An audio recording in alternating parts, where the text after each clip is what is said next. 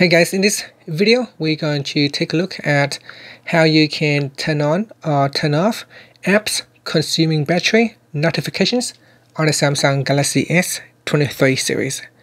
First, tap on the home button to return back to the home screen. From the home screen, swipe down at the top and then tap on the settings icon. Next, we scroll down and tap on notifications.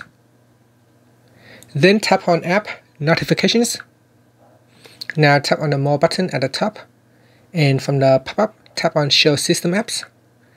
In here we go down and tap on Android system. Then we scroll down and tap on notification categories. Now scroll down to the middle of the phone, and in here tap on, so I'm just trying to find where it is now. So here it is. So tap on apps consuming battery. So tap on that to switch it off or turn it on. You can also tap on the left hand side panel.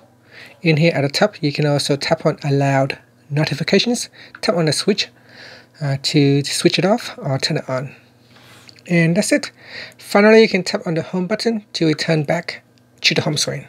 Thank you for watching this video. Please subscribe to my channel for more videos.